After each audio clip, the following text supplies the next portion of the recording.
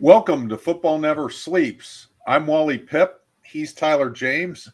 Actually, I'm Eric Hansen. As the label says, I'm back from vacation. Football does take a vacation; it just never sleeps. And I'm sitting in for Charleston Bowles, who I think probably blew you guys away while I was on vacation, but he did a great job. We're here to talk Notre Dame football like we usually do. We're going to talk some of my one-on-one with Marcus Freeman last week, get into some of the issues that are affecting Notre Dame football. We've got lots of recruiting talk, which Tyler has been really digging into and Charleston is probably working on as we speak. What we need from you is to send us some questions, and we'll work them in during our conversation. We also need you to hit the subscribe button if you haven't already. Hit the like button, anticipating that you will like this, and hit the notification bell so you always know when we have new content. It's not just this show. We'll have all kinds of video from camps and recruiting visits and all kinds of stuff. People walking on the bus. It's a compelling video. If I forgot anything, Tyler James is here to pick up the pieces, so we'll send it over to Tyler. Yeah, hopefully everyone. Well, first of all, Eric, welcome back. You're not as sunburned as I am from all the camps that I'm outside covering, but I'm glad to have you back. I'm glad you enjoyed your time away. And yeah, there's been plenty of Notre Dame football stuff to discuss. And I think Charleston did a great job as well. If you are new to the program and process, make sure you know how to submit questions, and you need to do it through YouTube. So if you're on a desktop, the chat box should be to the right-hand side of our talking heads. And if you're on a mobile device or an app of some sort, the chat box should be below us. So you should see some other questions coming in. If you are just stopping by and don't necessarily have questions but want to say hello, we appreciate that as well. And thank you for all of you who are joining us live and remaining loyal to us throughout the summer, which is just getting started, but will be over in terms of Notre Dame football before we know it. So let's hit some of your conversation, Eric, with Marcus Freeman that you had last week. I know there were lots of different takeaways, but I think your big story was sort of Marcus Freeman and his question everything mantra, and how what he's doing is impacting the program, how he views things, how he's transitioning Notre Dame's program from the Brian Kelly area. What was what were the issues that you saw and addressed with Marcus Freeman as things move forward for Notre Dame? Right. So, well, I had 30 minutes. I tried to hit on some things about the team, what was going on with the team currently, caught up on some of that, and we'll talk about some of those things later. But the real three issues I tried to hit were the three that I think most Notre Dame fans are the most concerned about in terms of guiding the big picture with Notre Dame, whether they can ascend from this point with Marcus Freeman in his second year, or whether there's some forces that are really pushing back and making things difficult. So for me, those three issues were the facilities upgrades, Notre Dame's transfer policy, and then how NIL, both in its intended and corrupted forms, fits in with the Notre Dame recruiting approach. So what I was really, I don't want to say surprised, but what I was impressed with from Marcus Freeman's standpoint, a lot of times when we'll ask him this in a press conference about those kinds of things, he'll say, well, it's above my pay grade. And the reason he does that is he doesn't want to, he's very careful because he doesn't want to send the message that a lack in any of those areas is the reason they were 9-4 last year instead of national champions or playing in the playoff. And so he is way more involved than he lets on. And it's really kind of behind the scenes. And we got into some of how deep his involvement is, and we talked about all three of those issues. So I guess we can start with the transfer policy.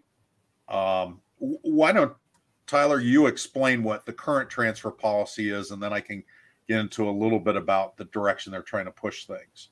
Yeah, and the transfer policy, which we've gone over plenty of times, is it's easier or easiest for grad transfers to come in when they have a graduate degree from Notre Dame. That's the easiest way to get into to Notre Dame as a football player. As a graduate, it would be as a graduate transfer. The second level of that is a freshman who doesn't have a lengthy academic career at a different college, and the trouble of transferring those credits to equate to what a freshman at Notre Dame has taken. And then sort of as it increases throughout your career as a college student, it gets more difficult. As a sophomore, you have some chance. As a junior, it's virtually impossible.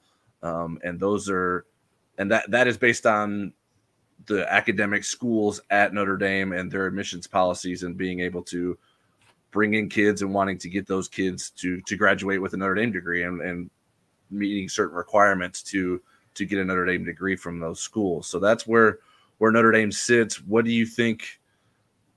I don't know. Marcus Freeman didn't necessarily provide a lot of specifics to you in terms of what it will look like, but how close do you think that is? And what do you have any sort of sense of what that may look like? Right. Well, what Marcus felt was that there has been progress. I mean, they're talking a lot. Marcus cited an example where he was on a team plane with the faculty rep for athletics, Tricia Bellia. I hope I didn't butcher her name. Jack Swarbrick, the outgoing athletic director, and Father John Jenkins, the university president. And this was just an example of the talks they've had about, okay, now how can we make this work? There are people on the academic side that are concerned about two things: transfer credits, and that somebody could get a Notre Dame degree with having more credits somewhere else, which is really what they're trying to stay away from. Now, again, they could earn a second Notre Dame degree. Graduate transfers have the choice of trying to get a master's, working towards a master's, or taking a non-degree seeking schedule. And that's something like Sam Hartman's going to do. He's already has advanced degrees. He's looking to get ready for the NFL. And there are Notre Dame players that have been at Notre Dame the whole time looking for that. And this is really where the push and pull is how can they get the deans comfortable with someone that's shown to be a very good student in another school, and that may have even qualified for Notre Dame coming out of high school, but is further along. It's been done before. I know Micah Shrewsbury just recruited a sophomore, someone that just finished their sophomore year, and he's got some transfers that have finished just their freshman year, but he has been able to sneak a sophomore through. I think when people look at Neil Ivey and women's basketball, so they have the same issues, and they're all fighting the same fight, for lack of a better term. There were a lot of hard no's for them when they were looking for a center. They ended up with Becky Obinma, who is a grad transfer, but there were some pretty attractive players that were options that would have been undergraduate transfers that didn't work. So Marcus's assessment is, he said he feels like there's progress. Now, to what end? We'll see in the next cycle. They have this whole summer and fall to kind of work on that before we get into the next recruiting cycle. But it turns out with Notre Dame that all 10 transfers, including the 3 recruited walk-on transfers, are all grad transfers. Now, again, you're talking a lot higher volume than Notre Dame has ever done. 10 transfers in one cycle.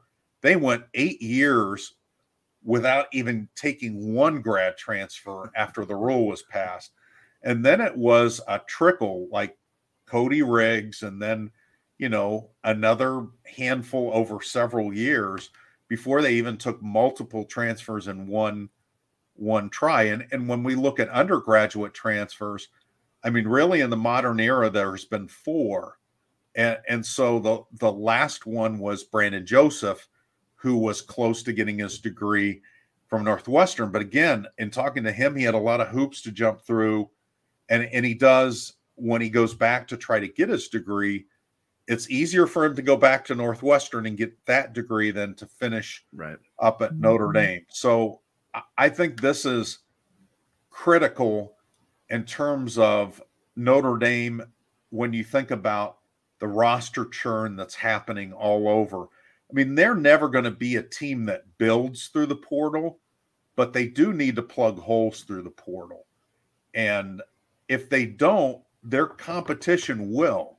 USC, Lincoln Riley, under the old rules, would have had a tough rebuild at USC, but he was at least able to plug a lot of offensive holes and really get a dynamic team right out of the gate. I think you'll still find teams like Georgia and teams like Michigan, Ohio State, they're mostly going to build through high school recruiting and player development. But, if you didn't have, the possibility of getting Sam Hartman, then your quarterback probably would have been Tyler Buckner with 3 starts under his belt, which I guess is good enough at Alabama, but it's still, not as much of a known as getting a guy that's thrown for 13,000 yards and 110 touchdowns or whatever it is, and that's seen every kind of blitz and every kind of coverage. So I thought that was really encouraging. Yeah, I mean, I understand the concern from a Notre Dame fan perspective when you say it took Notre Dame didn't take a single graduate transfer for 8 cycles before it finally got to that. It's like that's sort of an example of how slow Notre Dame can move with some of these things. And if Notre Dame doesn't figure out a better way to take undergraduate transfers for 8 cycles, like how much is that inhibiting Marcus Freeman in trying to take this program forward to the next step? I think there are ways to certainly overcome that. And I don't think it will probably ever be sort of the lifeblood of Notre Dame's football program. It just doesn't necessarily make much of a match. It's sort of in the same way that some of the NIL conversations don't sort of make a lot of sense for Notre Dame football in terms of what they're trying to sell recruits. And then if they're in the same sort of conversations that maybe some other schools are having illegally or legally on the NIL front, it's like, well, what are you actually selling here if you're talking out of one side of your mouth, but then you're doing other things in a different way? And that's sort of the dilemma that Notre Dame's in from a macro point of view. Is like, okay, are these hard stances that Notre Dame is taking and the unique ways that Notre Dame wants to present itself as a football program, can they be overcome? What needs to be done to overcome? Where can they push things into the gray areas that they maybe haven't been comfortable pushing into the gray areas previously, but not taking away from the overall product that is continuing to pitch to high school recruits and transfers alike? I think, Tyler, if I were in that room, and I try to think about my own alma mater, Ohio State, if I would be offended if someone got an Ohio State degree that had started elsewhere. And I wouldn't be, but I can understand the Notre Dame degree is something that they're selling and recruiting that's unique or at least rare, that opens different kinds of doors. Mm-hmm. But my thought is, let's say you've completed a couple years somewhere else and you're going to have 2 or 3 years at Notre Dame. Aren't you taking your hardest classes as a junior or senior? Wouldn't you be earning and showing your? So that would be my argument in those meetings, is that, they would be, it's not like they would just be taking electives and not get a degree. Right. And really from the get-go, Cody Riggs was the first among the grad transfers, and he came in and was hugely successful academically, and he was a starter on the football team. He returned punts. He played cornerback. He started every game, I think, that he wasn't injured, and I might have been injured a game. And really, when you look at the grad transfers, they've been very successful from an academic standpoint. You look at the 4 undergrad transfers. So in addition to Brandon Joseph, you had Alohi Gilman, and you had Amir Carlisle, who's now back at the university in a football capacity. And then you had Jordan Prestwood from Florida State. And Jordan was really the only one that didn't make it academically. And so I pointed out to Marcus that I didn't use this in my story, but I said, you've got really good sampling of academic success. He goes, yes. But what's pointed out to me is it's a small sample size. And so, yeah. And I wonder, like, and I don't know that anyone would speak to this, frankly, like, did the Brandon Joseph story like make this more possible or less possible? I like what him coming in and coming to Notre Dame for a year to jump to the NFL. Is that really what the people that are running the schools want to see? Like, and now I don't know, like you mentioned the men's basketball program, Micah Shrewsbury getting a sophomore to transfer. That was Julian Roper from Northwestern. Was that easier because Brandon Joseph made a transfer from Northwestern recently? I don't know. I haven't asked about that. So I'm just sort of curious, like how much did the Brandon Joseph experience help or hurt Notre Dame's push forward? And like you said, that when we're talking about such small samples, like it seems kind of foolish to point to one person as like, this is why or why it won't, why or why not it will or won't work. So I think Notre Dame's probably going to continue to be choosy, but I think there's got to be a path forward for Notre Dame to be able to find those. And then the problem is like, how do you find someone that is such a perfect fit and also recruit them in such a quick time span where these recruitments sort of don't necessarily last very long? Some of these are done before the kids even enter the transfer portal, and that's going to be really hard for Notre Dame when it comes to an undergraduate student, because how do you get all those I's dotted and those T's crossed? Because that is a very complicated process for Notre Dame. Right. We should point out, of the other 3 undergraduate transfers they've taken in modern times, and there were guys decades ago that did have a scholarship to scholarship transfer, but just in modern times here, Prestwood, Carlisle, and Alohi were all freshmen. They had all just finished their freshman year. Right. So again, they didn't have a lot of credits that had to transfer. Florida State, USC, and Navy were the 3 schools. So yeah, it's a fascinating topic, because I think this is the biggest, to me, it's the biggest challenge for Notre Dame from an even playing field. If the transfer pool is smaller than, Notre Dame has learned to live with its smaller pool in the high school market, but to have the transfer market shrunk so much is really a difficult thing. But I am confident there's a way to kind of work that out, and so we'll see. But yeah, you mentioned things move slow, and the beginning of my story was, I kind of introduced it to the fact that Marcus and Brian Kelly hadn't really had a conversation other than running each other in a restaurant in South Bend a few months ago. I wanted to ask you, do we know the restaurant? Are we willing to share the restaurant? I do not know the restaurant. I did not ask it. Okay. I just assumed it was McDonald's, but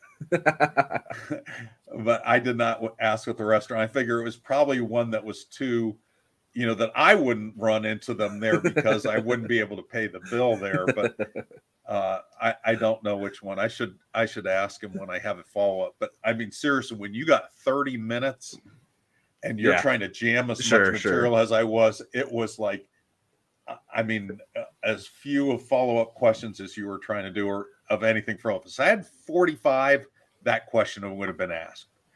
So, but I think it was worth leaving off your list. But one of the things that both of them do, there's not a lot of commonality with those guys. There's not a lot of things. I asked Marcus, who's influenced you? We've talked about that before, and I said, you really haven't incorporated a lot of Brian Kelly, but they were only together for a year. Right. The one thing they have both done is fight for the football program. They've just done it in different ways. Kelly was pretty bombastic about it. He wasn't afraid to hurt feelings and step on toes, and boy, he did. He made some enemies, and yet I'd say overall he got most of what he wanted. The problem was when he left the message that either implied or kind of through his narrative that he came up with when he got down to LSU, that you can't win a national championship at Notre Dame, even though he had been preaching that for 12 years that you could, and fought for that. And then that kind of landed in Marcus's lap. So I think that's one of the reasons why Marcus Freeman is sensitive to not sending that message, because he wants to fight for these things, but he says, we're still good enough to compete. They just make it a little bit easier. Yeah, my perspective, I'm curious what you thought. Like, I would imagine like all the failures that happened before Brian Kelly were like helped him, and even though he maybe hurt some feelings or like and was pushing people around to get things done the way he wanted to get things done. People were probably they couldn't say, well, this is working so well for us. Like our football program has not reached the heights we want it to reach to. Now, granted, Brian Kelly didn't win a national championship, but he made it much more competitive during his tenure than it was prior to him. So I don't know if Brian Kelly's maybe PR shade that he threw out going out the door to LSU is extra momentum in any way to Marcus Freeman being able to get some things done. I'm very curious, like how I can't imagine that is worth as much as maybe the previous failings of the coaches that came before Brian Kelly helped Brian Kelly get the things that he wanted. You know what? I am supposed to have an interview with Jack Swarbrick in a week or two. And when I do, that's an excellent question to ask him and see what he says, because he's going out the door. He can tell right. Yeah. He can be honest, right? That's right. He could say, this is on Pete Bavacqua now, but this is what I would have done. So yeah,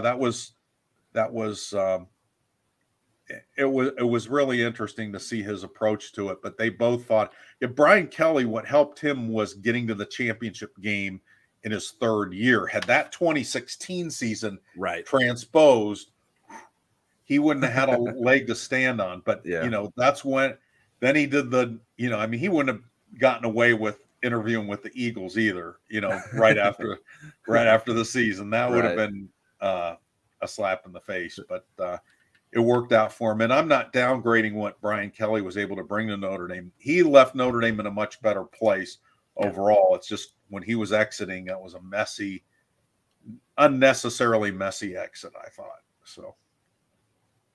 So something that Brian Kelly certainly alluded to was the facilities at Notre Dame, and how he felt about LSU's facilities and maybe the differences between Notre Dame and LSU's facilities. What's your understanding of where Notre Dame stands and where Marcus Freeman stands on what the Irish need to do in order to push things forward and how close they are in terms of making that a reality?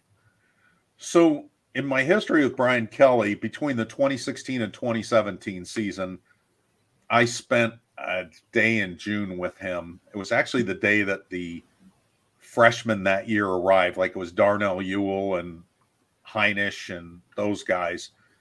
And he talked about, he was kind of showing what his plan was to reinvent himself. But part of the reinvention was some new facilities. And there were two steps to it. One was the indoor facility, which got built in a very timely fashion. It was this wasn't to impress recruits. This was pragmatic. I mean, Notre Dame had to share the Loftus Center, the indoor facility, with all the other sports. There were times they had to do the team run at 5 a.m, and that's all well and good when you're trying to make a point or punish somebody. But when you're trying to go to class and get a certain grade point average, that's not exactly conducive.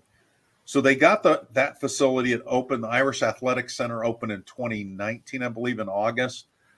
And then the other part of it that was supposed to follow right thereafter was extending the Guglielmino Athletics Complex, mainly the football complex, but other teams use parts of it, out to where it would connect with that indoor facility, close down Courtney Lane, which is a street that splits them. And you would have more recovery area. You'd have your own kitchen. You could have a more orderly training tables and so forth. There were all kinds of commitments with that, a better study area. It would just make Sunday through Friday football a better proposition. And, certainly were there bells and whistles? I mean, maybe, but this was more of a pragmatic thing than it was, hey, Clemson's got a slide, so we need, a swing set or whatever. And then it seemed like the wheels slowed on that. Now, Notre Dame's policy is getting the money together, getting the donations committed, and then having most of the cash at hand before you start construction. Right. And it seemed to slow down, and the pandemic slowed it down even further. I mean, Notre Dame was letting people go in the athletic department. People were taking pay cuts. We didn't know how long it was going to last. And so then Brian Kelly leaves. And again, I think the facilities complaints at Brian Kelly, I don't want to say that they're imaginary. I think they were overstated as the reason why he left. He was building a forever house a mile from campus. Right. He could have held off on that if he really felt like, this is a chronic problem that's not going to get solved. When I asked Marcus about it, he kind of paused and I said, "You probably get this a lot." And he's like, he goes, "Every one of these and every talk I give, it comes up." And so again, he really tried to emphasize the reason we went 9-4 wasn't because the Goog hasn't expanded. Now, I mean, at least we know the plans have changed, and it does feel like there's a lot more momentum for it. They're going to expand out towards, if you've not been on campus before, the EC Tennis Center, and there's tennis courts right next to the Loftus Center. They're going to expand out that way instead of closing down Courtney Lane and going across the street. But they're going to have all the things and maybe more than the original plans had suggested. But the thing is, how quickly? I mean, it's not going to be, even if they got the funding tomorrow, it's not like you can build it in 6 months. Well, especially when it's connecting to facilities that you already use, that probably doesn't make it any easier. Correct. So, I mean, it's still down the road, but I think once there's that commitment, I think certainly you could sell it to recruits. But again, I don't know that we've run across a recruit that said, "You know what? Notre Dame's facilities just aren't nice enough. I'm going to Auburn," or whatever. Yeah. I'm going to Arkansas because they have a slide. You were talking about the Loftus earlier, and I wanted to point this out. Like, the Irish Athletic Center is like a key part of the recruiting tour experience. Like, they will set, like, on official visit weekends, that's like essentially home base. That's like where they welcome people to the Irish Athletic Center, because it is that much more attractive than the Loftus is. For the Loftus functionality, obviously there was the issues with the sharing it with other teams, but it's pretty dingy and dark in that place, and it's not the beautiful Irish Athletic Center with all this natural light. I think and whenever they put it in there, you take chunks out of the ceiling. Pieces of the ceiling would come falling down. So the Irish Athletic Center, like Eric was saying, if you haven't been on campus, it is very visually appealing, and it's a centerpiece of sort of the recruiting tour for Notre Dame. And I don't know that they sort of use the Loftus in that same sort of way. I don't recall them using it in that same sort of way as part of recruiting visits and sort of. I think they're like, "Here's our indoor facility. Okay, yeah. Now the next thing. Here's our weight room. Let's move on to the weight room. Everybody, nothing to see here." I mean, I think kids were there sometimes during spring practice, but again, it was packed. It was dingy. And there wasn't a media appreciation lounge, which is what I call the area where we do our interviews. I don't think they call it the media appreciation lounge, but no, I think it's the recruit appreciation lounge. Yeah, but I've kind of commandeered it. So, but it is, I mean, functionality is great, and it is impressive. I mean, it's a really neat facility, and they use it a lot in the spring because the weather is either cold or wet or both or white, and so they need to use that facility. But he did seem, he was like, "No, it's going to happen. I'm happy with the momentum." He wanted to move on to the next topic, which we did. Well, the topic that I'm sure reporters aren't the only ones talking to him, I'm sure recruits and their families are talking to Marcus Freeman about, is NIL. What did you learn from Marcus Freeman about where he feels the program is with its NIL opportunities? I think he's pretty happy with it. We went, NIL is really 2 years old. It'll be 2 years old as of July 1st. Mm-hmm. But really the impactful recruiting cycle was 2023. Well, that's when we come into play. And we saw all the ugliness of it. And we also saw some of the good possibilities of it as well. And it made a lot of administrators nervous, and it made a lot of coaches nervous. Marcus was comfortable with Notre Dame having these opportunities, teaching players about them, but not getting into we're going to get into acquisition fees. And I know that angers a lot of fans because they want them to do what other schools are doing. I think some of the acquisition fees at certain schools, I think, are more perceived than real. Yes. I think if you're recruiting defensive linemen to Georgia, do you really think you have to offer them money to come there? and I think that, because they're just putting them in the NFL right and left. And I think when we talked to Brady Quinn on our Inside ND Sports podcast, he was mentioning that a lot of the kids that he was talking to had seen, okay, do I want NIL money, which is kind of a big deal, but it's not lasting, or do I want generational wealth that being developed into an NFL player is going to get me? And there's been, I think, a shift. Marcus didn't see that as much as he did kids seeing how fake some of the NIL money was, how a lot of it was created on internet sites saying, well, this is what your worth is, and that not being a reality. And also some of the things that kids were promised weren't delivered to them. And so they would sign with a certain school, and then the money wasn't there. And so I think a lot of kids said, okay, what's real, what's not real in this? And Notre Dame has been able to show the real part of it. Now, I think they've been criticized fairly at times for not saying this is what our NIL plan is. It's almost like it's a secret. Right. But Marcus Freeman is okay with them not beating their chest on it, feeling like when they come for the recruiting visit, they do have an NIL presentation. There's chances to ask questions, and they get into it more there. They're not kind of outwardly saying, for example, I was talking to Audric Estime. He's got a handful of things, little offers. He was telling me about a photo shoot he was doing and stuff. I didn't know anything about that, Yeah.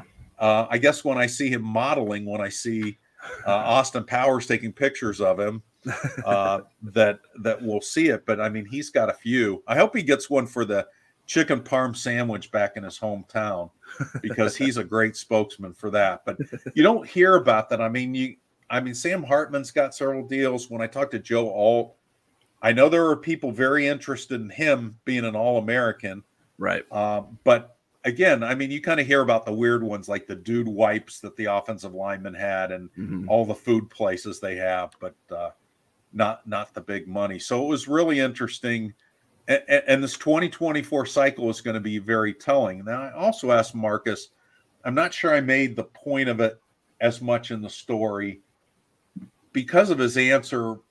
And it was, are you recruiting differently because of what happened with NIL and Notre Dame in the last cycle? And his answer was essentially no. And yet he said, but we're always evaluating how we recruit. So I thought that's probably a more confusing answer if I really get into the weeds with that. So, yeah, I think from my perspective of covering recruiting, I think if Notre Dame senses that is going to be like number one on a recruit's list, they're not going to maybe invest as much in that recruit and be willing to say, hey, we're not going to be able to win this battle here if that's what's most important to that recruit, because they believe that's not what's most important to what Notre Dame is offering those players. So I feel like I see that a little bit more. I guess I would probably need to go back and look and see if there were other guys that happened with. But the problem with what happened in the 2023 cycle is that it seemed to happen with guys that were already committed when it was still early on in this NIL era and not really sure what was out there for guys to get, and what other schools may be presenting or offering, and how much that mattered to those kids as they learn more about their different opportunities elsewhere. So I think everyone's probably starting in at least a more clear, right, with a more clear understanding of NIL and what's out there now. Although that's seems sort of silly to say about NIL, because I don't know that anything's extremely clear when it comes to that topic. But I think there's sort of a better understanding of what programs are really prioritizing that, and if that is something that you really value, I think there's obvious places that you may gravitate towards. And I think you can sort of see that with some visitors list when you see a number of kids going to Oregon and Tennessee and UCLA. It's like, well, okay, those schools have been connected to NIL deals and programs or Miami. I think Texas A&M. Texas No A&M. offense, Carter. Sorry, Carter. For those, so when you see those visits, multiple of those visits, you start to wonder, what's going on there? Is that how much of?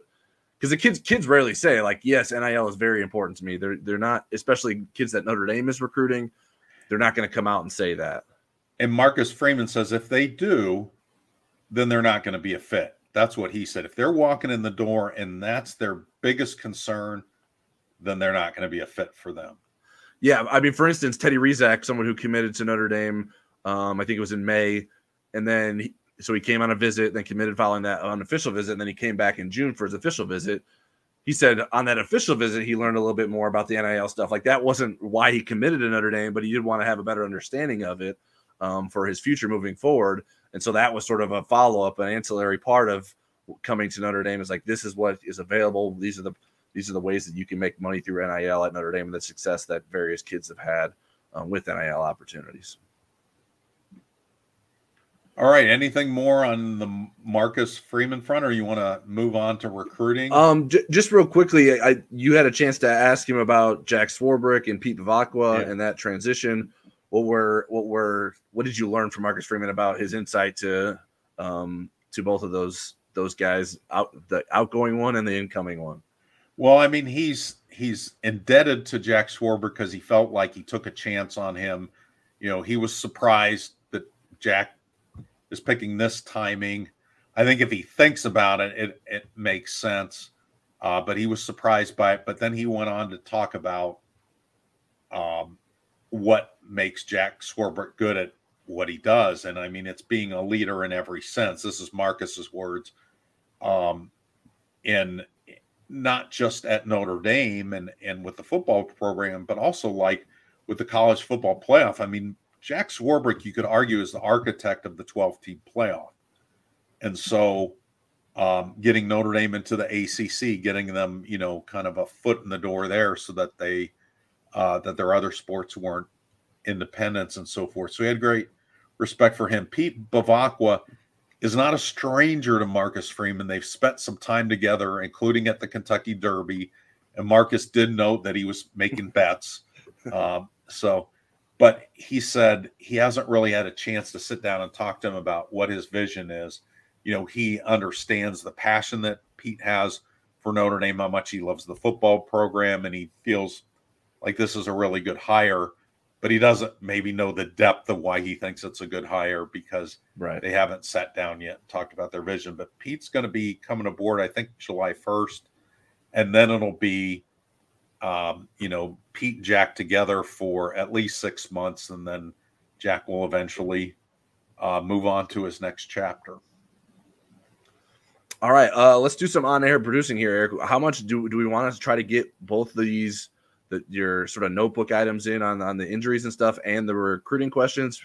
We don't have a ton of questions. I do have some questions that were submitted not via YouTube that I can throw into the mix. How should we haven't spoken on air together so long that we take 40 minutes on the first item on our outline of today's show. Well, let me run through I think I can run through the notes, team notes pretty quickly. And then we'll go to recruiting because I'm sure some people tuned in just for that. So, you know, when I talked to Marcus, the freshman had been in class for 4 days, and he had seen them work out with the returning guys once. They were doing mostly running and stuff. He had obviously been getting reports from the weight room from Matt Bayless, director of football performance.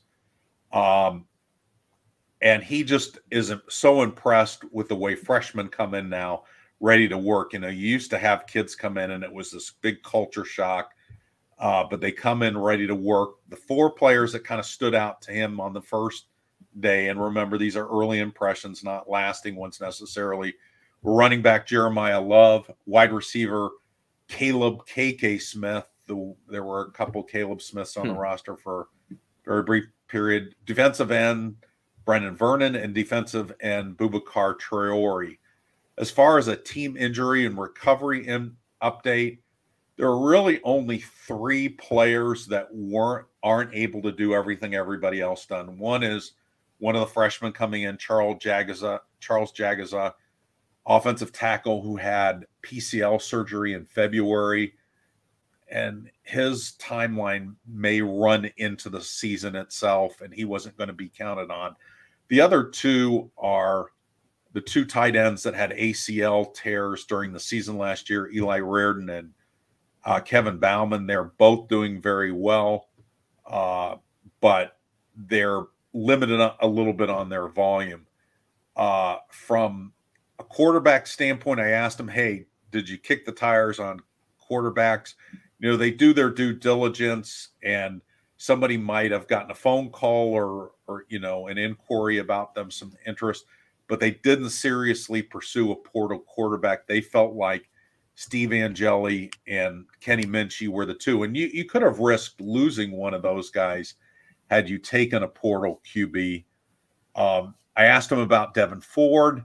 Was he a response to the uncertainty with Jadarian Price and the nature of his injury, a ruptured Achilles tendon last June? He said it wasn't. That Devin checked a lot of boxes in terms of a guy with elite speed, experience, special teams experience. So those were the reasons why Devin Ford was a nice fit for them. And finally, Philip and Riley and Josh Bryan, we kind of waited for them to get into the transfer portal. The beginning of spring, Marcus Freeman announced they wouldn't be part of the team. They're going to stay on as students. That's their aim right now, not just to the end of this, you know, summer or whatever, but they plan on graduating from Notre Dame. They were both academically sophomores last year, and that's it on the notebook. And that's a pretty cool fact. I can't imagine there's a lot of examples of that across college football where the guys are basically giving up a year of college football to continue to graduate the school they want, and then evaluate if they want to go somewhere else after graduating. So that's pretty interesting to know that those guys are still enrolled at Notre Dame and moving toward their Notre Dame degrees. They're hard to fit in a category, though. They're not transfers, but right. They're not injury hardships, but yep. So let's start first with some recruiting questions. I'll sort of combine 2. That one was from Frank Serra here. How many players will ND take in the 2024 recruiting cycle? And there was a question on the Insider Lounge from SJB75. 2024 recruiting is in the home stretch after Saturday, assuming that your 2 future casts, you're being me, for Wednesday and Saturday, Taebron Bennie-Powell and Bronte Johnson are indeed Notre Dame. What is your ideal realistic finish for 2024 recruiting, assuming we have no decommitments? So I did sort of map out what I thought would sort of be the ideal. So if Taebron Bennie-Powell and Bronte Johnson, who are both safety targets for Notre Dame, commit to the Irish this week, that'll put them at 21 commits. And then sort of the number is dependent on who wants in. Like, there's probably always going to be room for Gerby Lambert. There's always going to be room for Kingston Viliamuasa, the linebacker. Lambert being an offensive lineman. Caleb Beasley's a cornerback that's committed to Tennessee. If he wants to join Notre Dame's class, Notre Dame's going to take him. Carter Nelson, I think, is probably in the same boat. A tight end, is considering Georgia, Nebraska, Penn State, and Notre Dame. Justin Scott, the 5-star defensive tackle. If there's room for him, or if he wants in, there's going to always be room for him. So that would be the sort of like ideal finish, I think. If you get those guys, that gets you to 26. And I think all of those guys are realistic. None of those guys are like impossible victories for Notre Dame. Like, they're all going to be hard recruiting wins. But I think those are all, I would still qualify them as realistic. The wild card there is Davis Andrews, who is technically a 2024 recruit.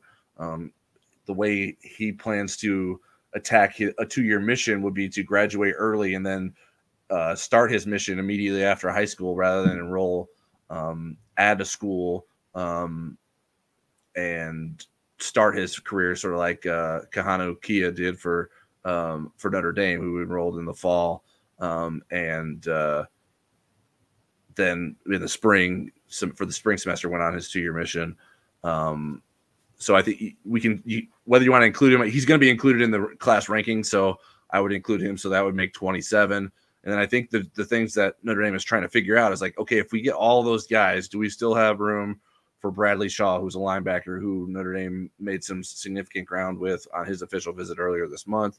Do we have room for Malcolm Ziegler, a safety or cornerback prospect, preferably safety, but I think could also play some cornerback if needed, who visited earlier this month. Notre Dame made a good impression with. I don't think those guys aren't like definitely going to pick Notre Dame, but I think Notre Dame is trying to figure out if they're going to have room for them. Bradley Shaw doesn't plan on making a decision anytime soon. He wants to make official visits to Alabama and Auburn in the fall. So there's a chance he even gets back on campus for a game at Notre Dame on an unofficial visit. So that one, they have plenty of time to sort of sort that out and figure that one out.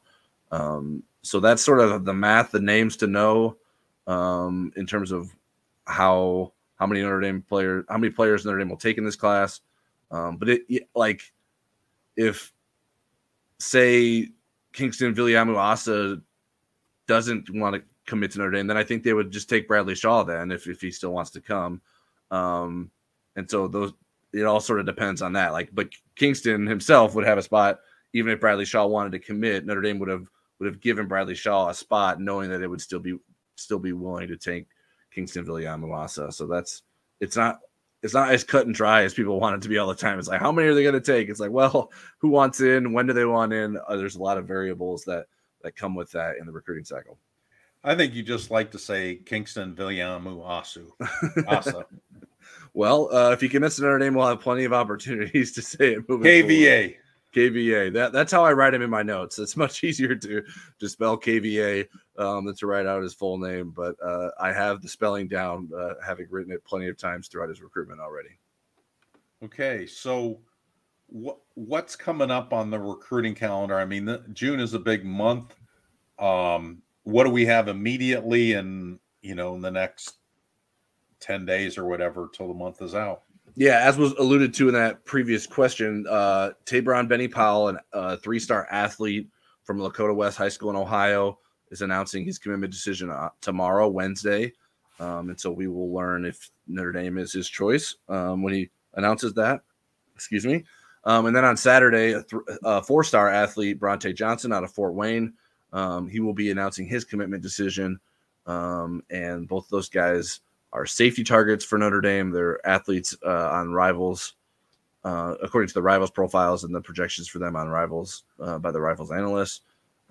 But those are guys that I believe will end up picking Notre Dame. I have future cast predictions in for both of them to pick Notre Dame, and we will see if I am right or wrong in the coming days. But that'll give some clarity in terms of what's going on at the safety position for Notre Dame and where else they need to go in the class. And I think there's a chance if those guys both commit that then they just say, okay, we'll take Davis Andrews, who isn't technically going to be here till 2026, and call it a day at the safety position. But they also are still considering if they have room for Malcolm Ziegler, like I mentioned earlier. Okay. And then there was an evaluation camp that you and Charleston attended today while I was at the Little League Parks. What happened there? Yeah. So there was an evaluation camp last week. I think 5 offers came out of that camp. So far tonight, I believe there's only been 1 offer reported, and that happened while we were doing the show. Joseph Reif, of a defensive end out of Elmhurst, the Notre Dame offer. He's a 2025 recruit. Charleston spent time watching the defensive lineman, and he included him on our list of standouts. So props to Charleston for catching on to someone who impressed before he announced that he had received a Notre Dame offer. So there were a number of guys there. There were 2 guys that came to the camp today who already had offers. Trey Harrison, a safety out of Junipero Serra High School in California. I thought he looked pretty good. He was both good in coverage and doing some of the pursuit drills that Chris O'Leary had the defensive backs doing. I think he could potentially even be a cornerback. I thought he played pretty well in the cornerback in coverage. So a bit versatile there. And then Tariq Hayer, is someone who Notre Dame offered back on Pot of Gold Day, St. Patrick's Day, out of Washington, D.C. I thought he was pretty good as well. He didn't necessarily jump off the field in terms of like having elite speed or size, but he was pretty shut down when it came to covering guys when they were doing one-on-one drills and didn't allow guys to get much separation from him, and fared pretty well regardless of guys that were bigger than him. He was listed at 6 foot. Maybe is a little bit smaller than that. But I thought he did pretty good. And there was a number of other wide receivers, defensive backs. There were a couple of linemen I thought were impressive, but no new offers yet, at least as the time we're recording this here late on Tuesday night. So we'll see if more of those guys receive offers. But even if not, some of these guys are 2026 recruits, so there's still a long way to go in their recruitment. But it is good to see and get an eye on them. And certainly that's what Notre Dame's coaching staff wants to see, where those guys are at in their development. And we'll continue to monitor them if they sort of caught their eye with their performances at these evaluation camps, which there will be another one here on Thursday, the third and final evaluation camp of June for Notre Dame. So there's lots of kids. The evaluation camp last week, I think, had a couple hundred kids. Today it was not quite that many, but there's still over 100 kids out there. And it's sort of hard to wrap your head around, okay, how do you keep track of all these guys? So it certainly helps when Charleston and I are both able to be there, that we're here locally and able to cover these camps and get to them at a moment's notice, although we certainly have plenty of heads up when these camps are happening. So if you want more details on who else stood out, make sure you check out the story. It's these recruits stood out at Notre Dame's evaluation camp. It's the number 1 or 2 story on our website currently right now. Okay. And one of the big stories over the weekend was Nate Robertson, tight end from Oklahoma, adding to the 2025 class, the second commit in that class. What can you tell me about Nate Robertson that's going to impress the heck out of me and everybody that's afraid to ask a question? Well, first, it's Nate Roberts and not Nate Robertson. Nate Roberts. Okay. I've already changed his name. That's I don't know if that's a good sign or bad sign for him, because I don't know that a lot of the guys that you change the name for go on to have great careers at Notre Dame. But Ben Morrison. There you go. Ben Morrison. He's the trend to follow. Nate Roberts is the number 5 tight end in the 2025 class, according to Rivals. 6'4", 225-pound prospect out of Washington, Oklahoma. Oklahoma really wanted him, so to pull him away from the Sooners is certainly a big deal. Like you said, the second commitment in the 2025 class following a 4-star defensive tackle, Davion Dixon. Notre Dame is going to have and does have a lot of different options at the tight end position in the 2025 class, and Nate Roberts was someone that Notre Dame clearly prioritized. And so it's going to be fascinating to see who else is next to jump on board, because there are a number of guys that have shown a lot of interest, whether it's James Flanagan out of Wisconsin, the son of a former Notre Dame player, whether it's Ryan G out of Atlanta, who's been on campus a couple times. There are some other notable tight ends in the 2025 class that Notre Dame has offered and has already been able to get on campus. So Notre Dame might not there's going to probably maybe need a kid to maybe decide before his junior season if he wants to be a tight end in Notre Dame's 2025 class, because there is lots of interest and lots of talent out there that Notre Dame is in the mix for. And do we think that the 2025s that we're going to, is there anybody else close at this point, or is it more, hey, look, we need to take some game day visits and that kind of thing? It's still pretty early in the cycle. I think if there's another tight end, maybe I think certainly that would be one of them. I think quarterback could be a position to watch. Deuce Knight. I don't know exactly how soon he wants to make a decision, but some of the top 2025 quarterbacks are starting to make those decisions. And usually when a couple of those kids do, the dominoes continue to fall pretty quickly there. And Notre Dame and Tennessee have been sort of battling each other neck and neck in that recruitment. Alabama got into the mix with a recent offer and hosted him for a visit.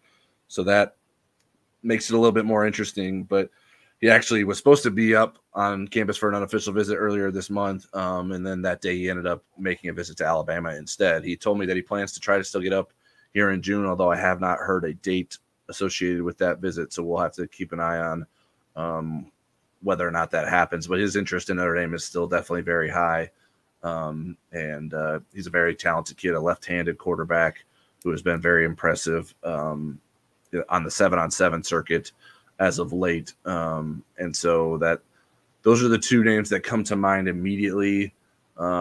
Maybe someone like a Justin Thurman, a running back that Notre Dame offered and got on campus for an evaluation camp last week. I think he's very high on Notre Dame. Derek Meadows, the receiver out of Las Vegas, is very high on Notre Dame. But I don't know that those guys are necessarily in a hurry to make decisions. So we'll have to. It's just sort of depends on if the kid feels like the timing is right and they don't need to see anymore. But I don't know that we'll necessarily have a huge rush on 2025 commitments. But you never know for sure. So the question I would have is, in the early stages at 3 positions, how do we feel? Joe Rudolph is a guy that had a lot of success with kids from Wisconsin at Wisconsin. Then he went to Virginia Tech a year. He's at Notre Dame. How do we feel like he's doing in 2025? Coach Washington on the defensive line, he's got a commitment. How do we feel like things are shaping up there? And then safety recruiting has come under some scrutiny. They've done well in the transfer market, but what about high school kids in the 2025 market? Yeah, so let's start with the offensive line. I think Joe Rudolph is in an interesting place. I think there's some guys that are pretty talented that are considering Notre Dame. Owen Strebig, probably being at the top of that list out of Wisconsin. Big dude. A 4-star, 6'8", huge. A 4-star recruit. Beyond that, I mean, David Sanders is a 5-star recruit. He's the number 1 offensive tackle in the country.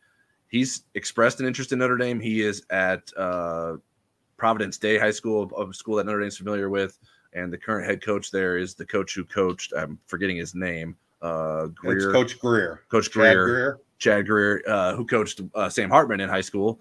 So there's certainly some Notre Dame connections there. But he hasn't gotten on campus for a visit. Those are the big time guys. Avery Gatch out of Michigan is also a 4-star recruit. That's someone that Notre Dame is interested in, and he's shown some mutual interest there. But then you talk about some of the guys that Notre Dame offered here through the camp season. Matty Augustine is a 3-star recruit out of Connecticut. Will Black is an unrated recruit out of Connecticut who's actually a Canadian import, a former hockey player that has found some success playing football and coming to the States to play football. So there's some guys there that maybe weren't like early on big time prospects, but I think Notre Dame really likes the athleticism and size that some of those guys have. So it'd be interesting to see sort of what those guys look like as juniors and how polished of players they are. Because I think, at least if you're just looking at ratings and rankings, like they're not that highly thought of, at least yet. But I think there's time, and I think later this month here, still in June, Rivals will be updating its 2025 class or player ratings and rankings. So we'll get a sense of what the consensus or national perspective is on some of those guys that maybe Notre Dame has offered that don't have ratings or rankings yet. As for defensive line, there's a lot of guys that are interested in Notre Dame. I don't know that there's a ton of guys that I feel like, okay, they're ready to commit for Notre Dame. They have been very aggressive in terms of offering guys. I'm looking here just at guys that we list as weak side defensive ends in the Rivals database. There's, I don't know, eyeballing it, more than 10 already in the 2025 class. And most of those guys have at least 4 stars. I don't have it. Gus Ritchie is one. He's listed as a strong side defensive end. He's been on campus a couple times. There's certainly high interest from him in Notre Dame. Nathaniel Marshall is someone who's been on campus as well. He's out of the Chicago area. Gabe Kaminsky is also out of the Chicago area. Those are guys that I think Notre Dame's in a good spot with. And Christopher Burgess, he's the one that's the most familiar. He seems to get on campus at seemingly every opportunity he gets, and his recruitment continues to blow up. He's only rated as a 3-star, but Alabama was one of his recent offers, and yeah, he's not going to stay a 3-star. Yeah, he's continuing to get him a lot of attention there. So I don't. There's not a when Clint Cosgrove gets off paternity leave, that's going to change pretty soon. Yeah, so So yeah, I mean, there's plenty of work left to do there for Notre Dame, but they're evaluating guys and being aggressive with offers. But there's not a long list of guys that I would say like, okay, these guys are on the verge of joining Notre Dame's class, but they are, I think, shooting pretty high with the offers, which I think maybe is the concern a little bit from the offensive line standpoint of, okay, how good are these guys that Notre Dame's actually going after? In terms of safeties with Chris O'Leary, which is certainly not necessarily gone as planned in the 2025 class or 2024 class, Notre Dame has a number of different offers out. Trey McNutt, I think, is probably the guy that they would love to have the most, who's from Cleveland, Ohio, has been on campus a couple times. He attended the Irish Invasion, didn't compete because he didn't necessarily need to, but he was on campus for that visit.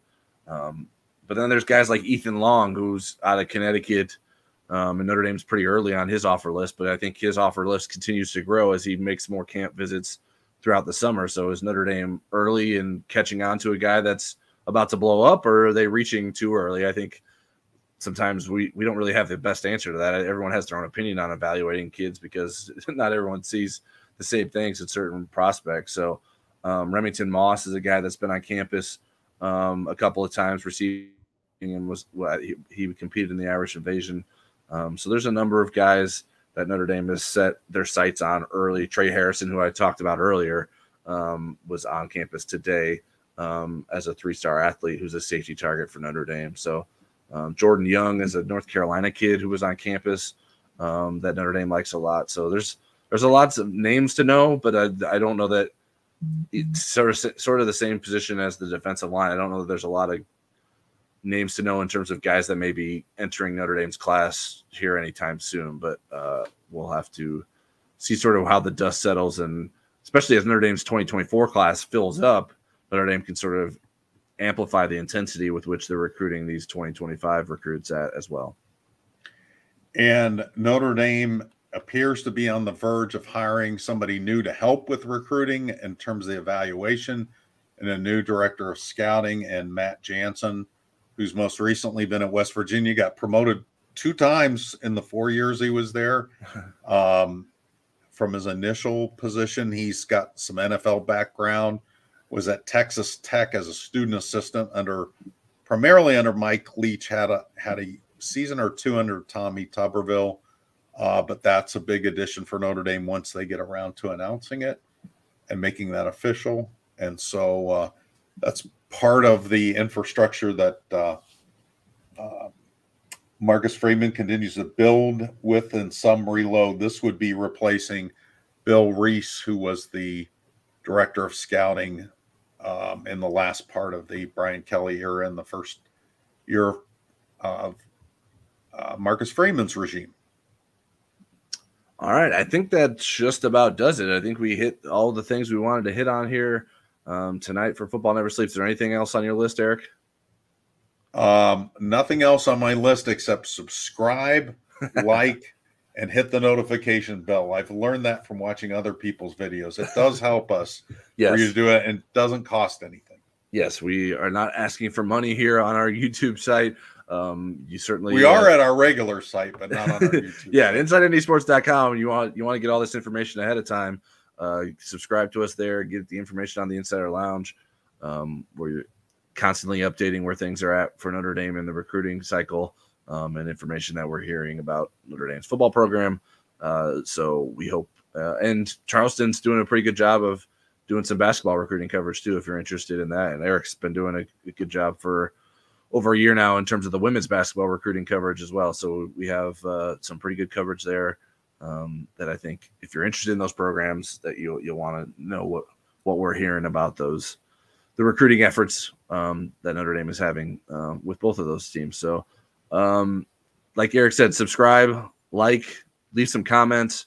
We want to hear from you. We won't be back next week for Football Never Sleeps because now it's my turn to start taking some vacation. But Eric will probably try to get on here with Charleston at some point and try to Wally Pitt me this time in terms of getting you guys some information via YouTube. Eric and I will do an Inside Indy Sports podcast tomorrow, Wednesday. So be on the lookout for that if you are a podcast listener to us. And I will continue to put the Football Never Sleeps recording in the podcast feed as well. So hopefully you're taking advantage of all those different ways to listen and hear from us. And make sure you're supporting us on InsideNDSports.com as well. And have a great evening.